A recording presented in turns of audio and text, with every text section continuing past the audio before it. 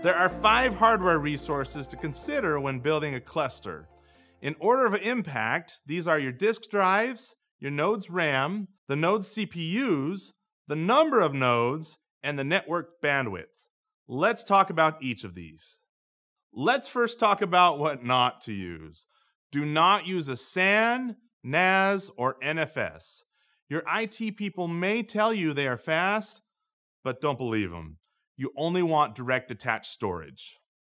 SSD is what you want, and you want SSD for 2 reasons: low latency and no moving parts. This means your cluster will be fast and reliable.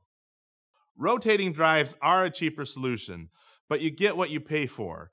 Rotating drives may be appropriate for some applications, but only when you need a lot of inexpensive storage. But you won't get the performance you would from SSD.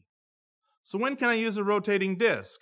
Probably never. You might get by with it for write-only type of applications, but if you try to do this, load up your nodes with lots of RAM to optimize for caching. When it comes to memory, more is obviously better. We don't allocate all the memory to Apache Cassandra process, but the kernel will use the memory for caching.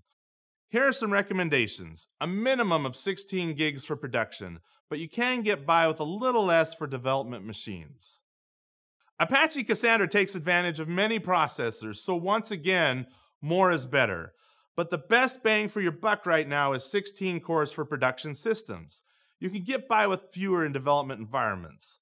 Also, remember, DSE node implementations use strategy known as thread per core, which optimizes core performance.